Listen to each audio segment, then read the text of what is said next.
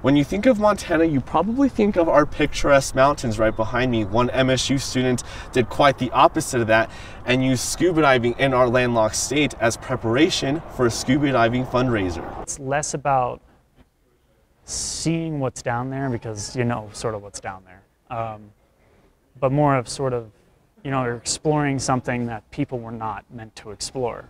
When Kevin Schuman moved to Montana, he wanted to connect with the outdoors, but not in the traditional Montana way.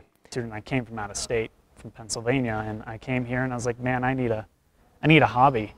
And I looked in, you know, climbing, skiing. And he chose scuba diving. You may be wondering, in a landlocked state, where do you start this hobby? People scuba diving up in Highlight, the reservoir, and Canyon Ferry. I've also dove around some of the lakes near Glacier National Park. The million-dollar question, what is it like to be in the water here? A lot of rocks, a lot of mud. Scuba diving is what led him to fundraise for SameU, a charity aimed at helping survivors of stroke and brain injuries recover.